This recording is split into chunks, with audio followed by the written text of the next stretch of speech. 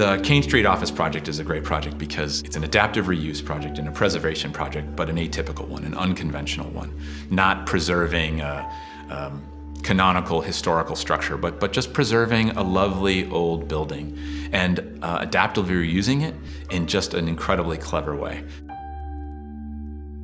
What I think was exquisite about it was as soon as you entered in, you had, a tiny house and just enfilade rooms.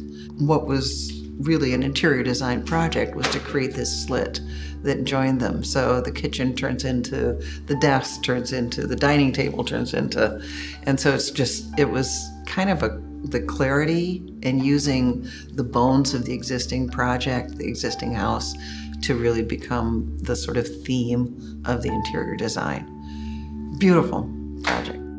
The very subtle moves to create new apertures, the very subtle moves to create new openings in the architecture to just subtly transform the old historic structure into this new, newly adapted structure are so expertly done and expertly crafted. It's a subtle project, but a beautiful project.